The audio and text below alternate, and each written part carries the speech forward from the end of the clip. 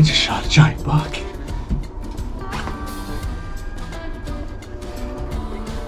He looked like a good deer. He looked like a really good deer. Well, good morning, guys. We are with big Kansas Whitetails on the Remington 360 Buckhammer hunt. This is a hunt that I've been looking forward to for a very, actually since I got the invite from Remington. I've never shot a buck, ever.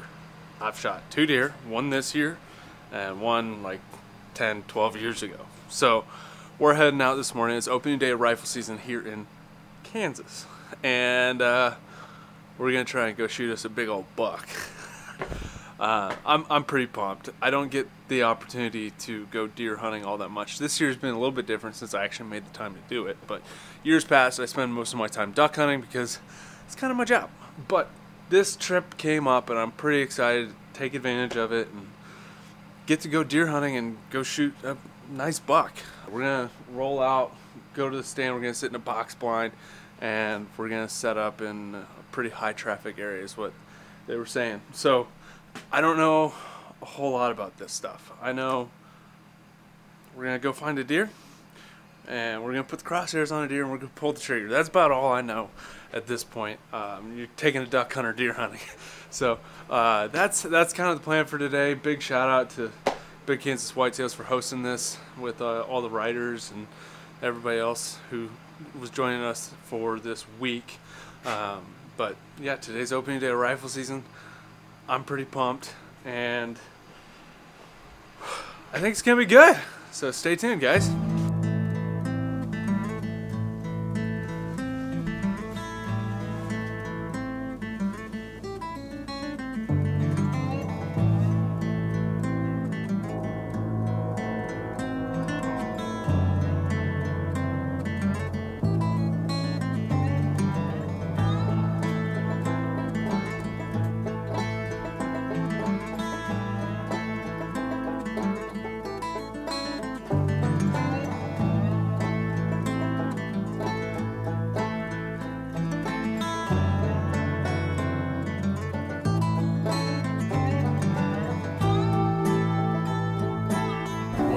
Opportunity there. I decided to pass because there's probably some better deer than that one, but he was like regular on one side and really funky on the other.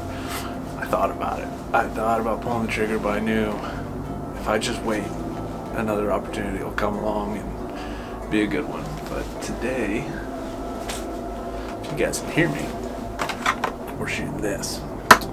Brand new load from Remington 360 Buckhammer, straight wall cartridge for all you straight wall states out there. So that's what we're shooting today.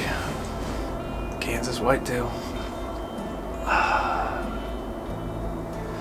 So it is.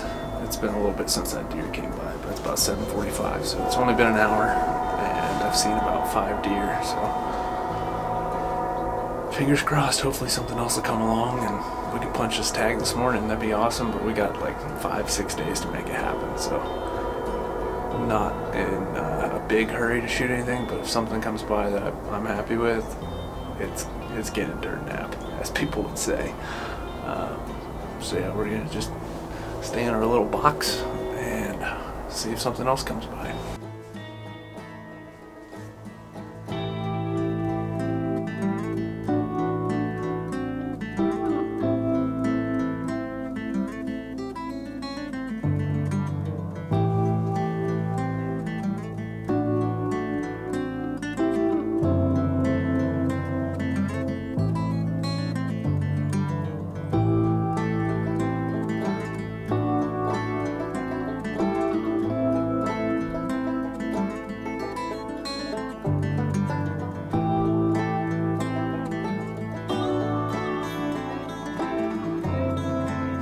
This trip, we had some great partners putting this whole thing together.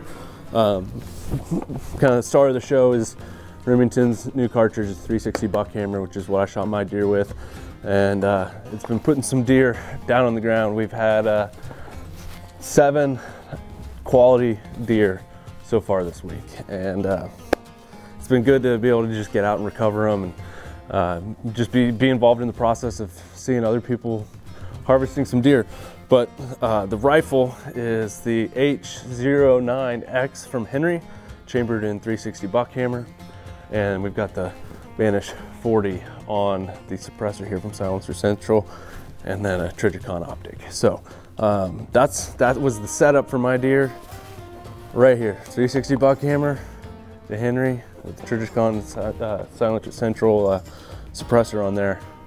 This was my first time hunting with the suppressor, and it was kind of a cool experience. The recoil was a lot less, and no ears ringing after that gunshot. So that was a big winner for me. So I would definitely hunt with a can again. My name is Micah Collins, owner and operator of Big Kansas Whitetails. First week of Kansas rifle season this year. 2023, November 29th was the opener. We had Remington, Henry, and Silencer Central in camp this week. And we had a lot of great deer hit the ground. It's kind of the tail end of the rut, but we've had a very good hunt. Everybody's seeing a lot of deer, and Josh Peck was able to harvest his first Kansas buck, and it was a stud. I mean, a stud.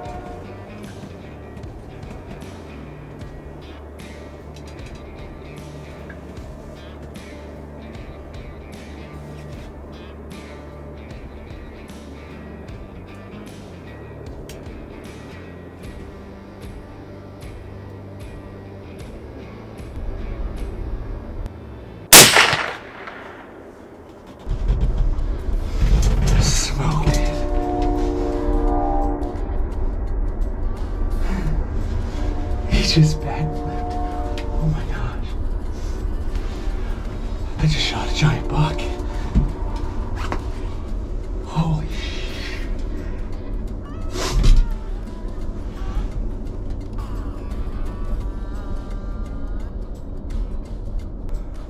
Holy crap. That deer was a monster.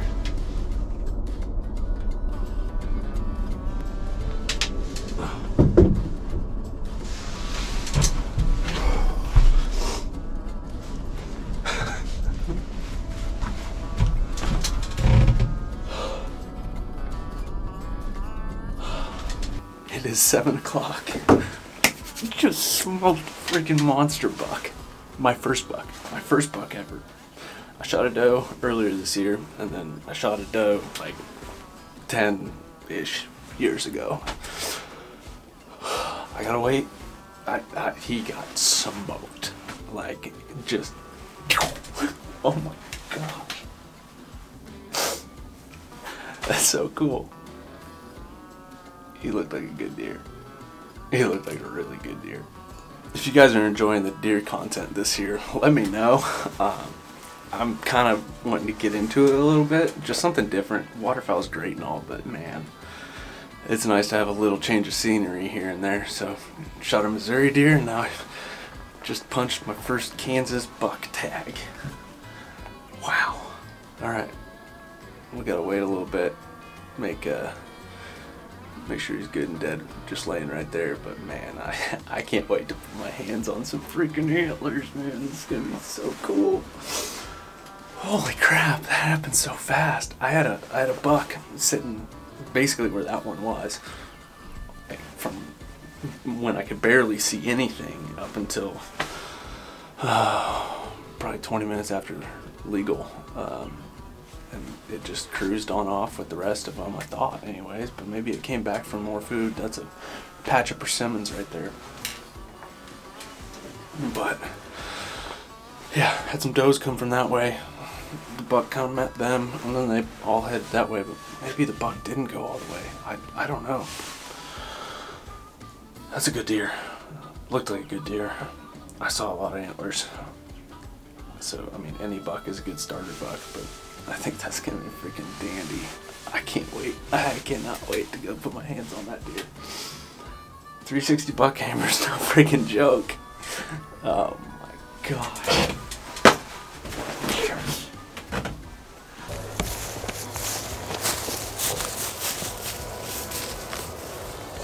He's huge, dude. Take a look at him from this side.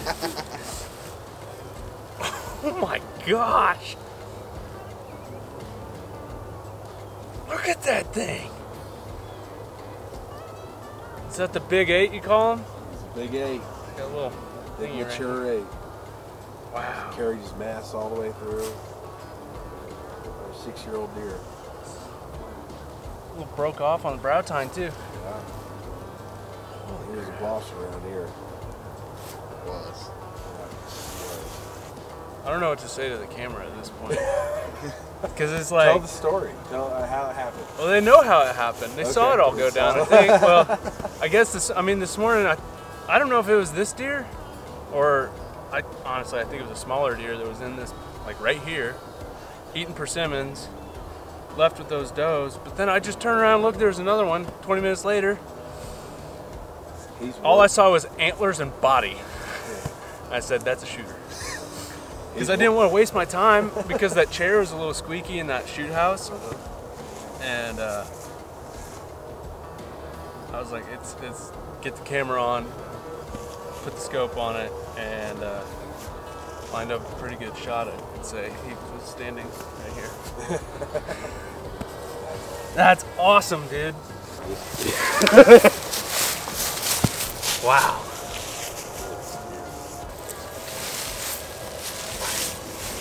I need a rest for a minute. Oh, come on. It's a big old buck. It's a 30 pointer. Those turned out good. Look at those. Oh yeah, that sun in the back. Yeah. Golly, he's so tall. I want you to send me those too, because those turned out really good. Two fingers. Two fingers. Dude, you're killing me, man. Okay. Hold him up. He's getting weak. I can't. He's too big. Do you see the pain on my face yet? Yeah. Oh my gosh.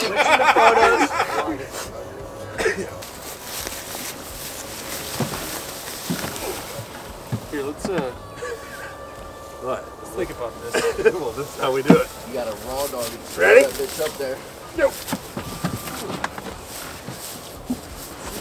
I want to see where the bullet Let's see the other side.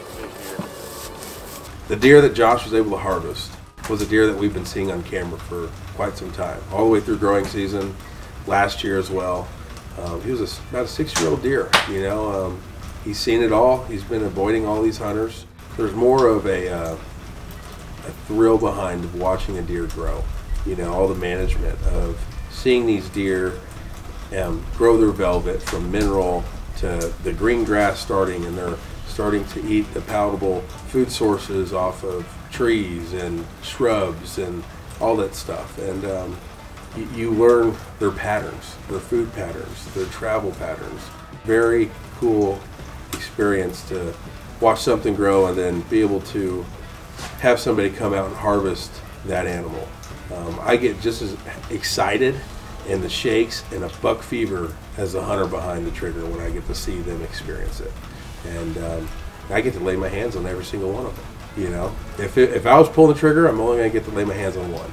So that's really neat for me to be able to see every deer that gets harvested and lay my hands on them and congratulate them. And you know, it's a very fun experience for us. That deer was a deer that we really paid attention to. We knew he was going to be kind of a bully in those woods, And I was watching him and setting up our stands preseason and our box blinds for rifle hunters. We knew we had to be in some areas for him. You know, that day that Josh was able to harvest him, we were kind of seeing some activity over there. We're fortunate to have some persimmons still on the tree. And man, I mean, I tell you what, those deer with persimmons, they cannot stay away. But what is really cool is those persimmons, you can have a corn pile there, and those deer are going to go hit those persimmons over that corn. And that's why he was there. You know, he wasn't trailing the doe. He was still ruddy. You could smell the rut in him. And but he couldn't resist. You know, he probably heard some persimmons fall from a couple hundred yards away, and he had to come check them out. We had a good feeling after we saw trail camera pictures of him that evening and early that morning. And we knew Josh was going to slide into that box, and he was fortunate to have an opportunity. You know, I think Josh also saw another deer in there right before daylight, and he wasn't able to get a shot off, which, you know, I'm excited he didn't, because he got to kill one of the oldest deer that we have on camera this year that is making this a very unique deer and a very unique hunt. And the minute that deer was harvested out of there, we had 3 more mature bucks move in. So you knew that that was his area. He was running his territory. We took him out of the herd, and those other bucks realized, hey, he's gone, and we're gonna move in, and there's gonna be a new boss in town. Well, here is the Big 8. Haven't quite come up with a name for him yet, but he's going on the wall, getting the shoulder mount done, and I'm pretty pumped up about this deer. It's I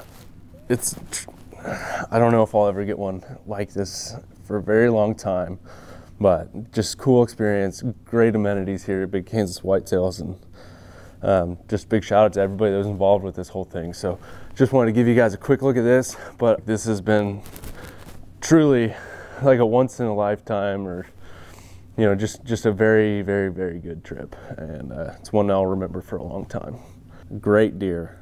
A lot of good deer. We had a 171 go down yesterday, so yeah, I just don't have words to describe this experience this week. It's just been incredible, and I want to thank you guys for watching this video. And if you're new here, hit that subscribe button and make sure to smash the like. Let's blow this video up. I mean, quality first buck right here. I can't wait to see this thing on the wall. But that's gonna do it for today. If you guys want to keep watching some hunts, click this video right here, and make sure to tune in for future hunts and stay subscribed. I'll catch you guys on the next one.